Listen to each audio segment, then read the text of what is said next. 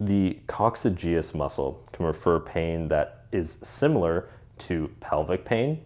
It can also cause pain into the hamstrings and also into the low back and around into the pelvis. To find this muscle, you need to identify where the piriformis would be. So you're looking for the greater trochanter, and you're going to go in between, and the piriformis should be right around this area here.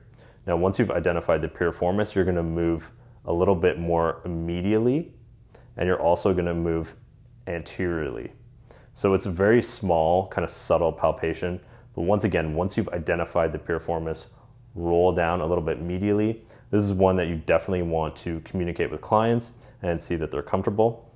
And you could use 2 fingertips in this area, and you're just kind of curling down and in, and you're pressing in that area. And I find that oftentimes there is trigger points in this area, and it's one that doesn't get worked on, but if someone does have pelvic pain, this is very worthwhile to work. And as you're in the area, it's very sensitive, so make sure that your touch and your palpation is very sensitive and intuitive, and just wait for a release.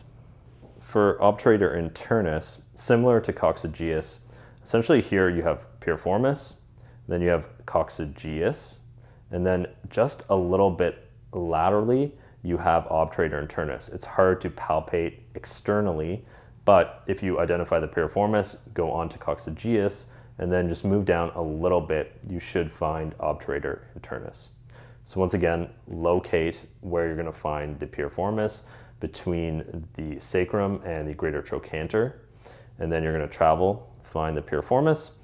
You're going to slide down into the coccygeus, which you can use a thumb for, and then you're going to slide a little bit down laterally, and you're going to find obturator internus.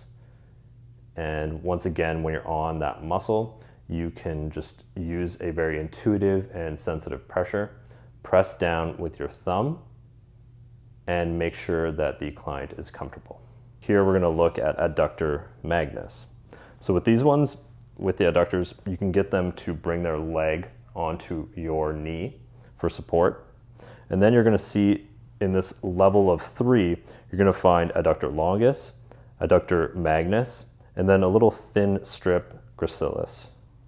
For adductor magnus, it's one that's really going to relate to knee pain and also pain up the medial thigh.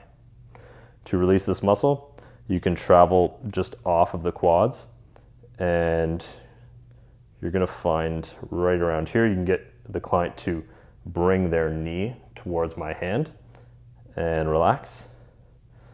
And once again, get you to contract and relax and contract and relax. So right around here, I can feel that there is a trigger point.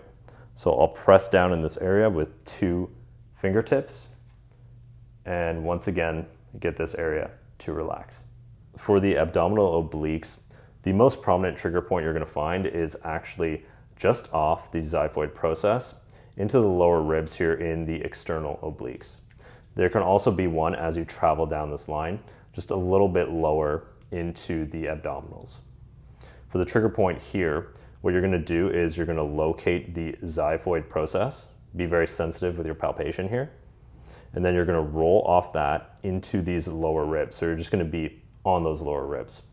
Now, usually the trigger point is going to be right around here, but you're just going to want to look in this area with very specific palpation, and you're looking to see if you can find something. And with Kate right around here, I can see that there is a trigger point. And once again, follow the same protocol. So use 2 fingertips. You can even get very specific with this one and try to find the in-between of the ribs. And you could use 1 finger and hold. Or if you're more comfortable with 2, you can use that as well.